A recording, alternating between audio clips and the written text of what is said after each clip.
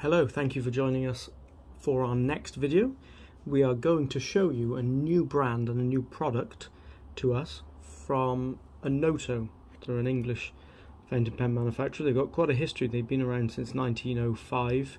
They brought out the first self-filling fountain pen. They produced pens for several years, and then there was a bit of a hiatus where they were no pens were in production. They've been revived relatively recently. So you can read about their history online if you want some more detail about it. But we're going to have a look at their new entry-level pen, which is, I say entry-level, you know, it's not. This is not a cheap fountain pen. It's a good quality and expensive pen, but it's the entry-level into the Onoto range. So this is called the Scholar. So this is the gift box that it comes in, with this nice gold embossed logo on there. Quite uniquely actually, what they've decided to do with the Scholar is include a leather pen roll with it.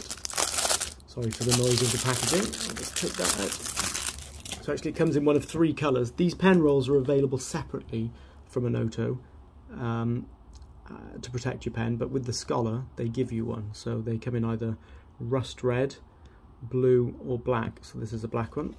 Inside here then you'll see it's got a pop button fastening with the Onoto logo on it and the Onoto branding embossed there. And then when you open it up, inside here we've got a velvet pen pouch, again with the Onoto logo on it, with a drawstring top. So if I open that up and take the pen out, you can see the pen for the first time. So this is the Highland colour. So the colour scheme on here is supposed to represent the colours of the Scottish Highlands. This is a gold trimmed version, so there are gold and silver trimmed versions of all of the colours. You've got the logo in the end of that, which I'll try and get it to focus on. There we go. Screw fit cap. And then here is the nib, number 7 size. So it's stainless steel, gold plated, has number 7 on it, so it's clear that it's a size number 7, and then this has got an M next to the 7, so this is a medium width. We've got stocks of mediums, fines and broads. The nib actually is the same regardless of which colour of pen you go for and which trim of pen you go for. The nibs are the same. So the barrel then screws into the grip section, and you have an international standard converter which is gold plated with Onoto branding on it. So that fits into place in there. It's quite a good snug fit, so that's not gonna come out very easily. There we go. So it'll take international standard ink cartridges in both a short and long length. So we'll screw that back onto there. So there you go. It's quite a good size. I've got, for comparison, just out of shot, a Lamy Alstar. So it's pretty much exactly the same length actually. There's probably about 1 millimetre in it, similar diameter as well, which is quite a good size of pen. Similar sort of weight actually. I will weigh it in a moment and put some dimensions up at the end of the video, but they feel relatively similar. The Onoto is probably just a smidge heavier. So actually I'll leave that one out and I'll open up some of the other ones so you can see. I've got a selection of the colours here. If you have a look on our website, you'll see the full range that's currently available. So there are quite a few variations. So this one is the pen roll in the blue colour. So you'll see that this leather gets a patina. It's one that can be distressed because it's sort of a matte finish. There's the logo. The embossing is a bit more subtle on this because the leather is different.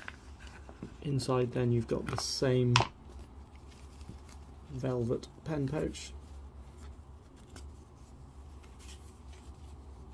So here is a navy blue one with silver trim. So just as a comparison, you can see that the design is the same, but it's quite a different feel, having a different resin colour and a different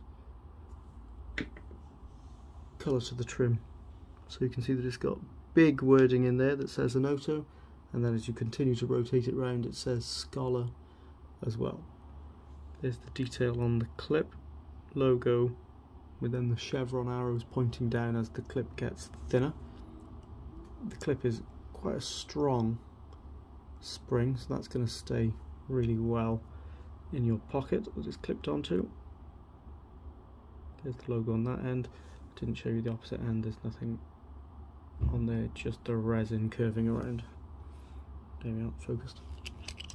So I said that the nibs were the same regardless of the trim, so here you still have the same size 7 stainless steel nib, which is gold plated.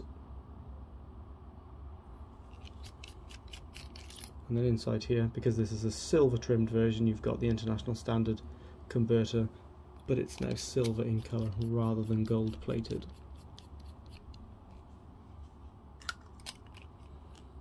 So if I open up the final box, you can see the third colour option for the pen sleeve. The pen sleeves are randomly allocated inside the boxes. We could swap them around if you have a specific requirement, but they're randomly packed, so it's not the case that a blue one always comes in a blue roll, for example. So if you had a preference and you wanted to buy one, please do let us know in your checkout notes that you particularly want, for example, a blue roll with a blue pen, and we'll do our best to accommodate it. As I said, they're random, so it may be that we don't have it, but we will try to do it if we can.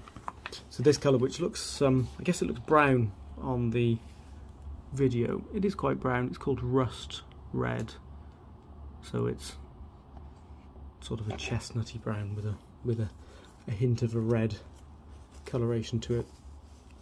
Same velvet pen pouch, and this one now is red with gold trim. So it's quite a different look and feel in the different colour variations. So as I said, this one's available in silver, this one's also available in gold, this one's available in silver, and there are a couple of other colours too, so please do have a look at the website to see what's currently available. Yeah, we think they look really good. They feel like a good robust pen.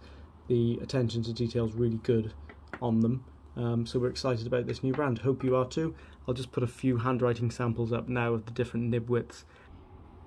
So here are the handwriting samples for the 3 widths of an Onoto Scholar fountain pen that we have in stock. So firstly, there's the fine width. That's written with one of our own in-house Chartist inks, the People's Charter colour. Then there's the medium width, which is written with our John Frost ink. And then there's the broad width. Please excuse the fact that I've smudged the word Onoto. I guess that's a risk of using a broad nib and a sheening ink. All 3 of these inks sheen actually, so there's the nib width options. There's not that much of a width difference between fine and medium, but then you can see that broad is quite a bit wider. Thanks very much for watching. If you found this video useful and interesting, please do give it a thumbs up. Feel free to share it with other like-minded pen fans, and consider subscribing to our channel too, because you'll then get updated every time we upload a video like this. Thanks very much. See you again soon.